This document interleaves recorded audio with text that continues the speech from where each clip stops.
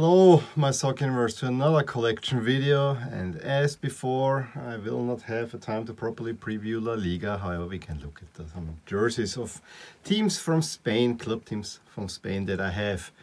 I'm wearing my newly acquired Atletico Madrid jersey. You saw the unpacking previously, and so we can run through this. As for the background, I'm not sure if I said it for the Germany jerseys. I always choose the teams that are most represented in La Liga this time around, at least for a 2021 season, but I think there might have been only a few changes.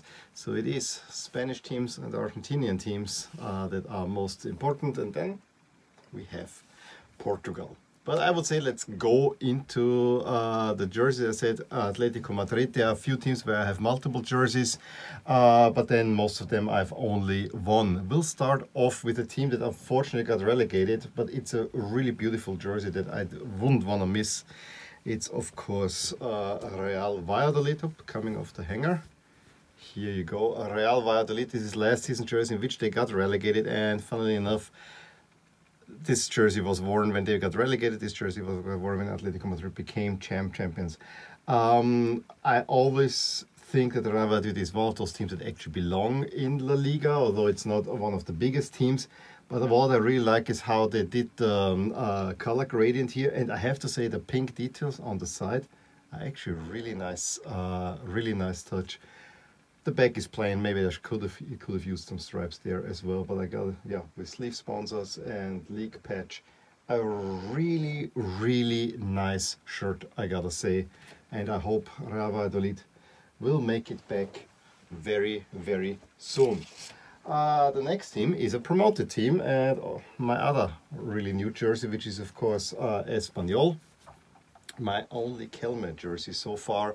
It's all about the sponsor on this one. I mean, I like the blue and the white stripes, plain back Catalan flag. I always have to point out, but the sponsor to me is the outstanding feature. What I didn't show in the unpacking is that, of course, the mascot of Espanyol is a little parrot, and we have it right here on the bottom as well, which I find is another sweet touch. So, Espanyol. I finally have an Espanyol shirt, one that I'm very happy with. Now we're going to a big team. Although this big team hasn't been performing all too well, it is of course Valencia. I have two Valencia shirts. The really nice away jersey from the 15-16 season, and this one was the home jersey from 18-19 or 19-20. That's the 1920 home shirt. First one with Puma. It has a very interesting shadow pattern a little bit in there, although it's not very visible. We have to see it up close. It's very faint. It is this Puma temple with kind of the plastic, the form strap is kind of plastic. Of course, we have La Liga patch. I love this with Spanish league jerseys. Most of them you get the La Liga patch as well. I was initially never sure about the orange color, but I actually start liking it. So I think it's not a bad shirt, and with the Marseille shirt it has the same feature here, that this is actually stretchy, but up top it is not. So yeah, Valencia, it's one of those must-have teams, I would say, for any Spanish collection. Then we have a very special jersey. It's probably the weirdest one in there, but I'm actually quite happy to have it. This is Granada 13, 14, 14, 13, 15 prototype jersey. It was actually never worn. This was when they switched away from Legea. This was a jersey that was proposed to be worn, and it actually was produced, and then last second they switched away. I think they switched to Luanvi. It is a jersey where I find the template overall rather weird, but it has a certain superhero quality with this cutout here. If you wear it, I really look like a superhero. Also the cut with getting this a little bit smaller, it looks much better when you wear it than if you look at it just like that. Plain back, is becoming unfortunately a standard. I find the sleeves also a little bit weird, but yeah, that jersey is a whole lot more fun than I initially thought. I got it for really cheap from Sportspar. I think this was only I think it was not more than €9 for sure. Another jersey that I needed to have, and I got it for the Europa League, is Villarreal. This is the 16-17 home jersey, of course, all in yellow. It is not much more, but of course, Homa is one of those. This is a double XL. You need to size up for Homa a little bit. I think the really nice part is, as with most Homa jerseys, the tail here. There's always, I think I have this also for Atalanta, where there's a little bit of a imprint there. The crest is just plastic, but it has a little bit of a pattern in there. And if you, I'm not sure how the camera will pick this up, but there's also a kind of a chevron pattern on the front of the jersey up here, which makes it a little bit more interesting to look at. This was still a stitched LaLiga patch, so for the more reason was a plastic logo, but here I actually like the stitched one a whole lot better. On the back, nothing more than the club's logo from the crest. Villarreal, they are now Europa League champions. It's actually a team that I would say meanwhile deserves to be up there, although historically they have not been in La Liga, but they have surely left their dent ever since they came up. And now we had the big four teams over the past 2 seasons. When I got this, the shirt that I got, this was a replacement of a fake, this Sevilla one. This was the 18-19 season. I have to say, Sevilla shirts are white and there's not much to them. And this is a classic Nike template. But I have to say it's actually quite nice. Yes, it's not the one that won the Europa League in. It's not the one that they finished top 4 and did well in the Champions League. However, it's a precursor to those, and I actually really like it because of the template. I got it relatively cheap from Classic Football Shirts. And it's very, very ventilated on many ways. So this is really, yeah, classic Nike template in many ways. And of course, the city motto, no, I don't know, something with it hasn't left me. I have made this in a video I've written. I've talked about it. What is missing is the league logo here. So it's a rather plain shirt, but you know, Sevilla. White with a little bit of red. That's exactly what you would expect.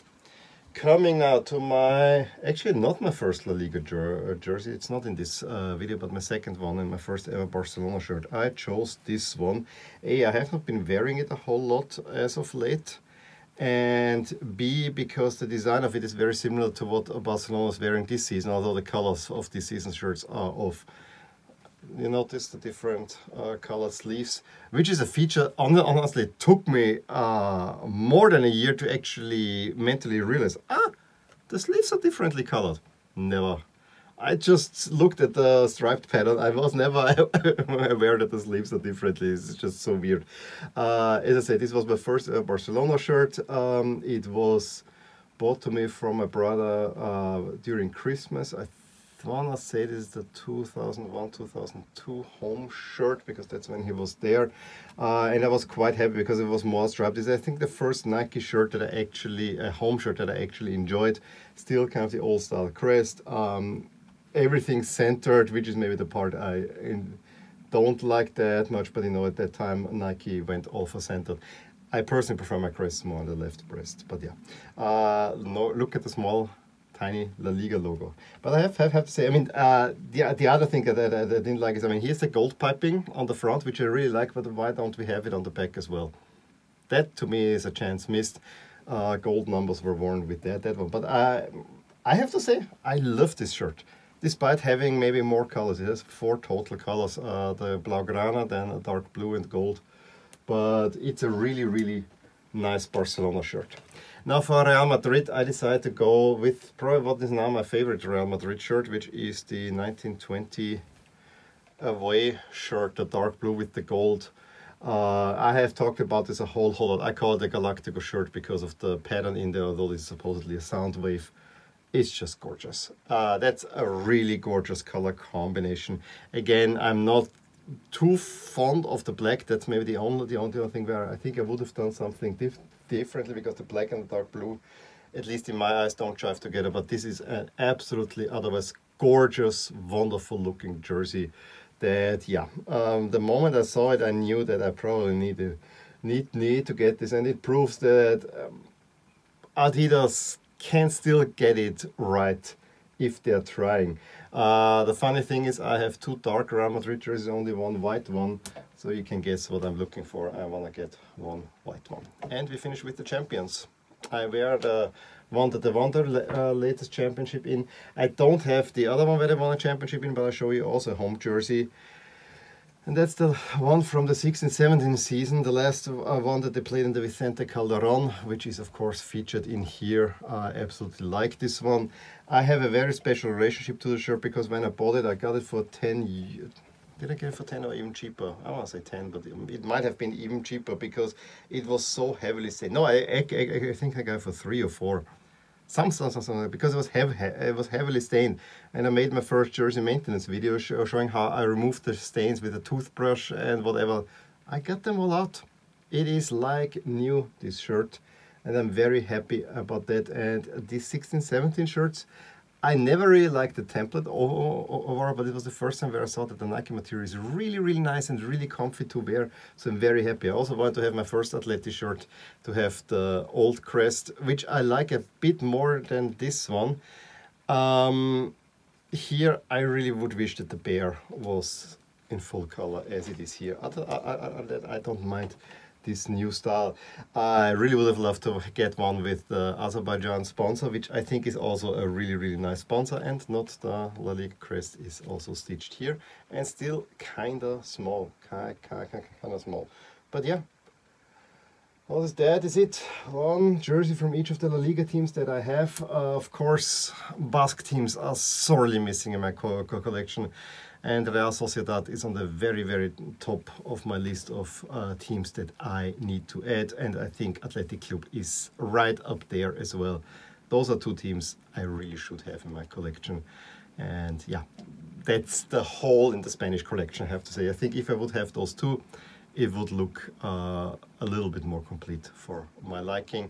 And then there's also a small matter that I actually like Celta Vigo, and I don't have a Celta shirt, so there you go. There are 3 teams that I immediately need to add.